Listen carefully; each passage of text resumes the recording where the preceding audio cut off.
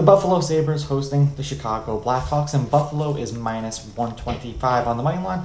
The Blackhawks are plus 110. The over-under is 6.5 goals. Chicago getting a goal and a half are minus 220, meaning if you bet them that way, they win the game outright, you win. They lose the game by 1, you win.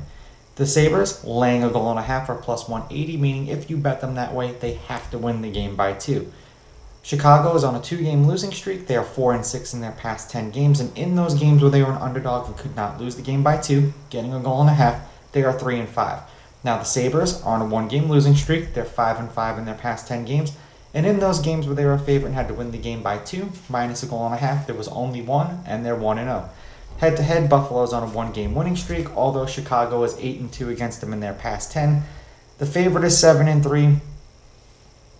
Buffalo won the last game that they played, which was this year, 6-5, and 2 out of the past 3 games that they've played have gone over. I'm going to go Buffalo with the money line, Chicago with the goals, and I'm going to go for an offensive explosion.